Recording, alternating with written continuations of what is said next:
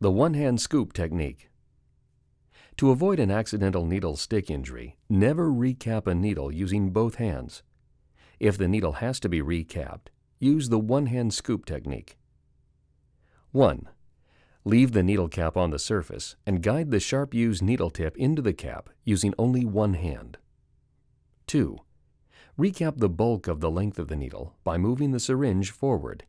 This allows the needle to enter the cap in a scooping movement. 3. Lift the needle and syringe vertically, and once the tip is covered, use the other hand to affix the cap into place. It is recommended that you place the syringe and needle into a sharps waste receiver as a unit, syringe and needle attached. If one needs to remove the needle from the syringe, use one of the following. An artery forceps. Hold the needle with an artery forceps.